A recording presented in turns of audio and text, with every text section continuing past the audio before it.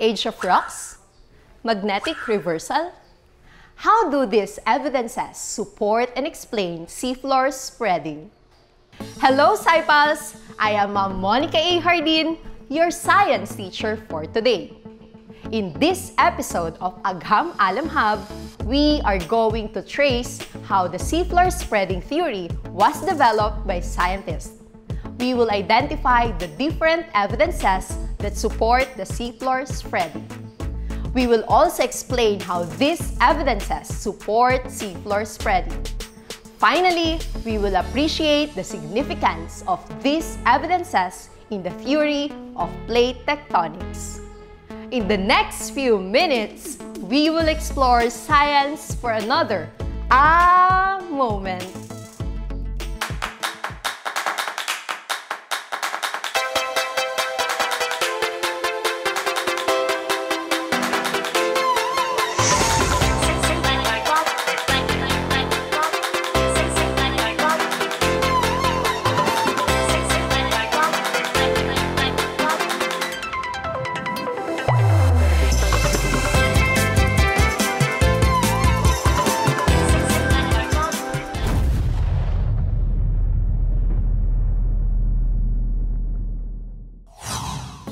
There are theories that support the Earth's mechanism.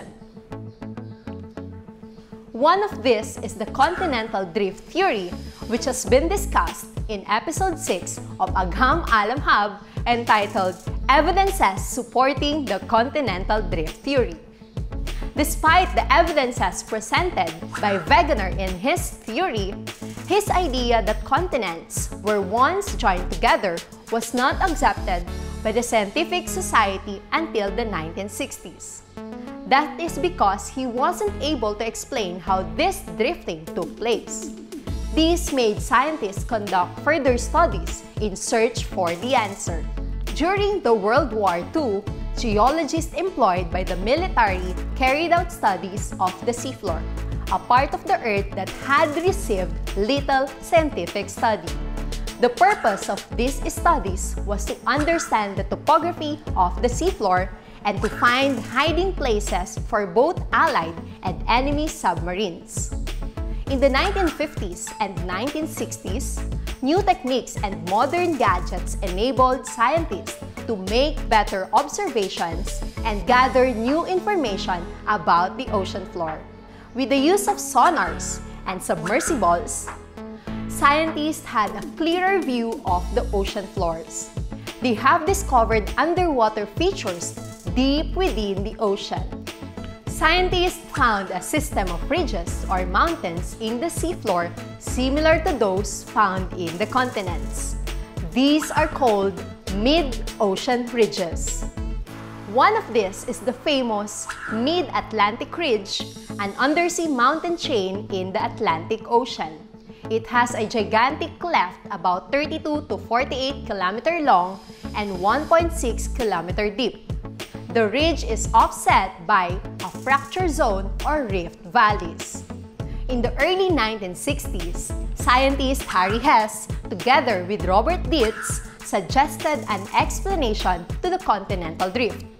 This is the seafloor spreading theory. According to this theory, hot, less dense material from below the Earth's crust rises towards the surface at the mid-ocean ridge. This material flows sideways, carrying the seafloor away from the ridge and creates a crack in the crust. The magma flows out of the crack, cools down, and becomes the new seafloor. Over time, the new oceanic crust pushed the old oceanic crust far from the ridge. The process of seafloor spreading allowed the creation of new bodies of water. For example, the Red Sea was created as the African plate and the Arabian plate moved away from each other. Seafloor spreading is also pulling the continents of Australia, South America, and Antarctica away from each other in the East Pacific Rise. The East Pacific Rise is one of the most active sites of seafloor spreading, with more than 14 centimeters every year. In the place where two oceanic plates collide, or where an oceanic plate and a continental plate collide, a subduction zone occurs. As the new seafloor is formed at the mid-ocean ridge, the old seafloor farthest from the ridge is destroyed at the subduction zone. The rate of formation of a new seafloor is not always as fast as the destruction of the old seafloor at the subduction zone. This explains why the Pacific Ocean is getting smaller and why the Atlantic Ocean is getting wider. If subduction is faster than the seafloor spreading, the ocean shrinks. When the seafloor spreading is greater than the subduction, then the ocean gets wider. There are different evidences that explain and support the seafloor spreading theory. One of these evidences is the age of rocks. Through this simple experiment, let us demonstrate how the age of rocks differ across the seafloor. The materials you'll need in this experiment are bond paper filled with horizontal stripes and an old folder. Pull the ends of the strips and watch what happens at the center slit.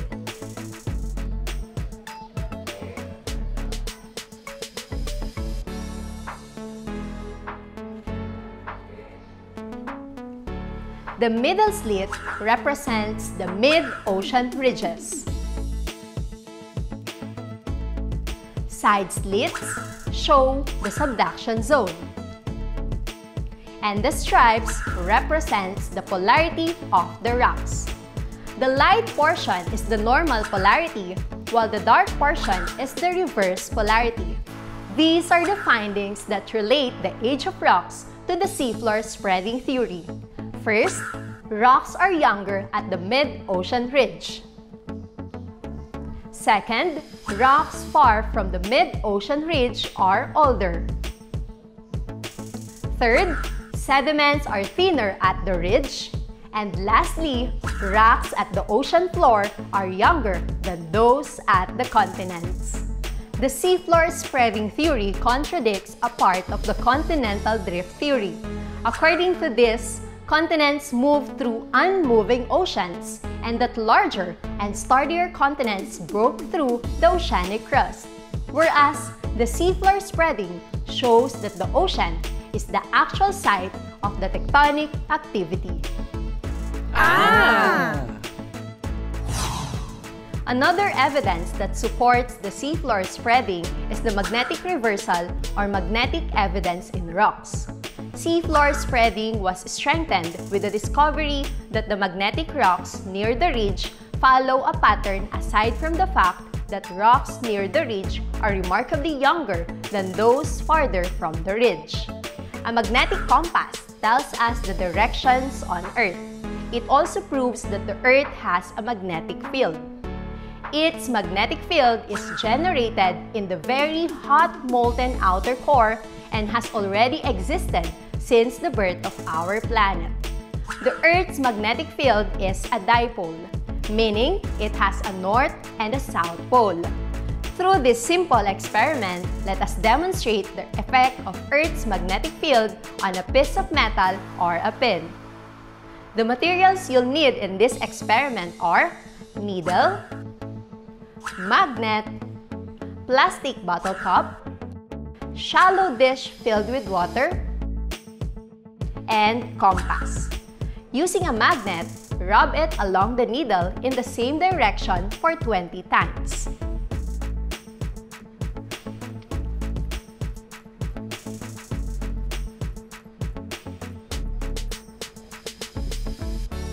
Slowly place the plastic bottle cap at the center, then place the needle on top of it. Watch as the bottle cap begins to spin around until the needle is pointing on the north direction, just like a compass.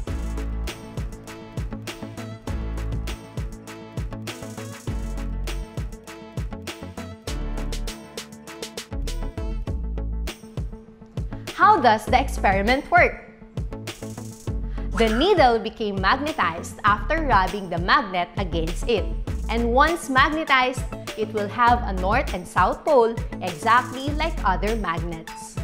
The plastic bottle cap on the water surface was able to move freely after it was submerged. The magnetized needle then forced the plastic bottle cap to spin around until the needle's north and south poles aligned with the Earth's north and south poles. Magnetic reversal, also called magnetic flip of the Earth, happens when the geographic North Pole is transformed into a south magnetic pole or vice versa. This is due to the change in the direction of flow in the outer core. Magnetic reversals happened many times in the past.